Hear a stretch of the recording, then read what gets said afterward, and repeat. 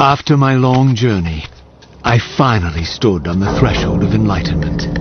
For here was Janos Audron's mountain retreat, intact and unblemished. The upheaval that would one day topple this ancient edifice had not yet occurred. And while I had no certainty that Janos still lived, this scene boded well, for I presumed that the collapse of the retreat must have followed the ancient vampire's demise. There was only one obstacle: how to reach the balcony suspended at that maddening height, so far beyond my reach.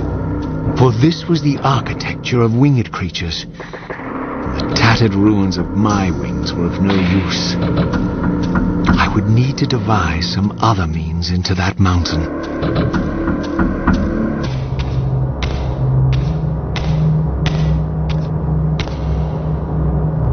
The mountain's interior was hollow, I discovered, and graced with soaring architecture unique to its creators. As with the outer facade, these balconies and galleries could only be reached by those gifted with flight. With only my ruined wings to carry me, this towering labyrinth seemed impassable, while the object of my quest lay just beyond my grasp.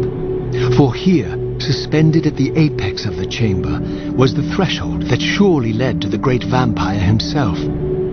I didn't know whether Janos Audron was the monster depicted in the stronghold, or one of the noble creatures memorialized among the ruins of the ancient vampires. And I didn't care.